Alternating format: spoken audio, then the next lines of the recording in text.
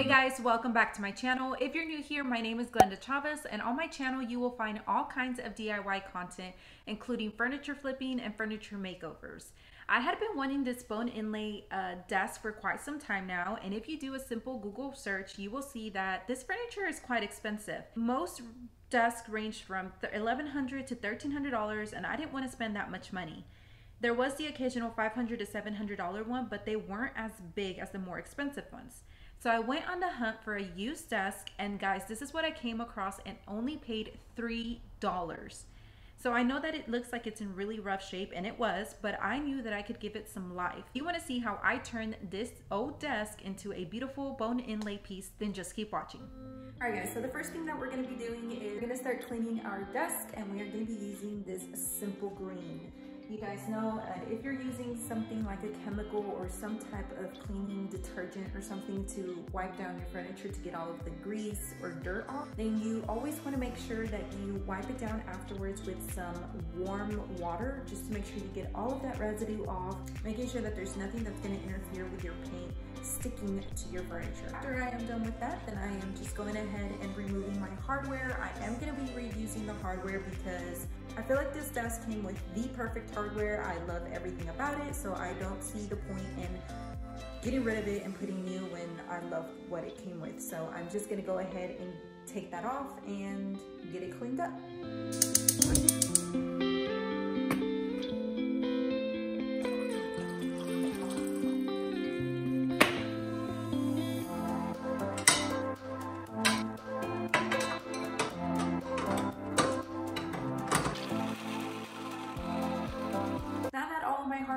Take it off. I'm going to go ahead and start filling in all of the gouges that are on this desk because there's quite a few of them that do need to be filled.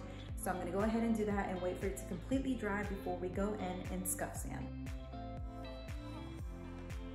So now that all of our prep work is done, I am 100% ready to start cleaning. You guys are probably wondering, if you're used to seeing any of my other videos, that this is not the normal area that I usually record any of my projects. This is actually my third spare bedroom, and it looks a little crazy right now because I was trying to do a room makeover, and apparently I didn't realize that there was wallpaper, as you can see, that needed to come off, and I'm in the middle of trying to remove that so that I can go ahead and start doing this room makeover. So that's what that's about, just in case you were wondering. If you follow me on Instagram, you would have known because I posted about it maybe about a week ago or so, I think it was.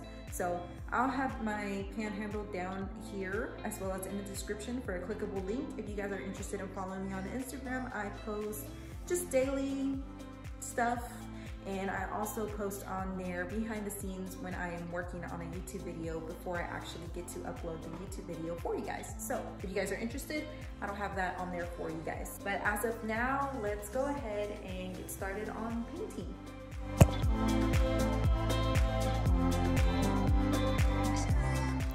The chalk paint that I'm using for this desk is called Rusty Nail by Dixie Belle.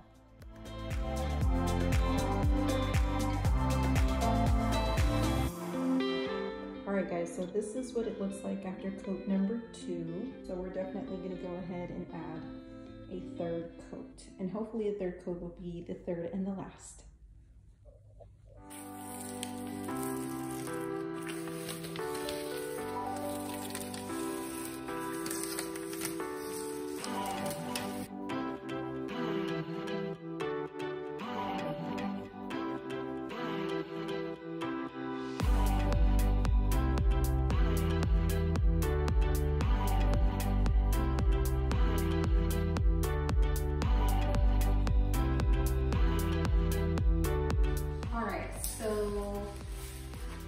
I am completely done with just the regular painting.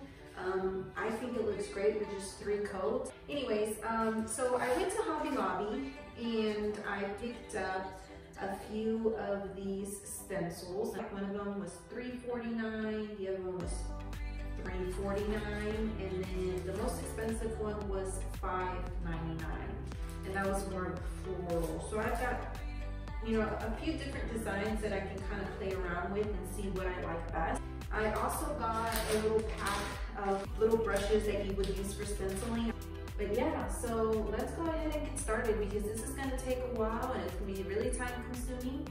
So let's get started. I am using chalk paint, by the way. The color that I'm using is Sheepskin by Folk Art, in case you guys end up liking it. It's a little bit like an off-white color. In order to get the least amount of bleeding, you're going to want to use the least amount of paint possible when dipping your brush into it and using a dabbing and swirling motion.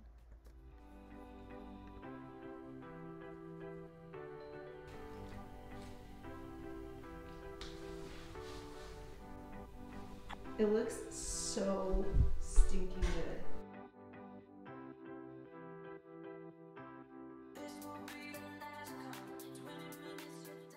I didn't have a specific layout or plan for the stencils. I just kind of freestyled and tried my best to use the patterns in a way that it would flow really well together. You may or may not want to do this, or you may want to test a piece before you commit to a specific pattern to make sure that you end up loving the results.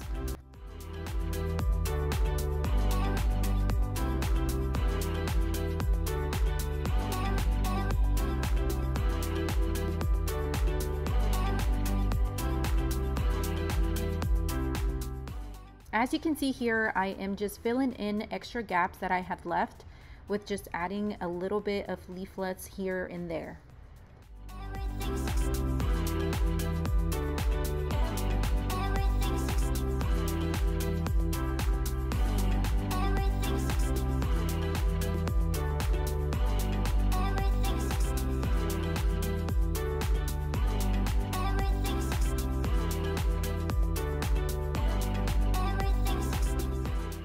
Let's take a moment to remember what this desk used to look like and what it looks like now.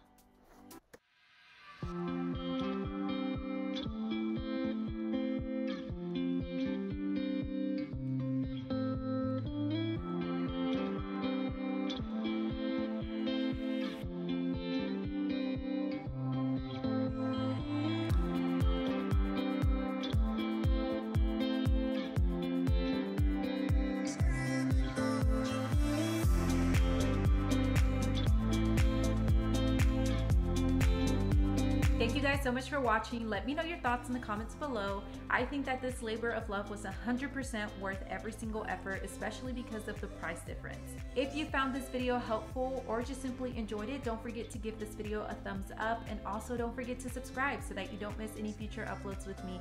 You guys stay safe, be kind, and I'll see y'all next week. Bye.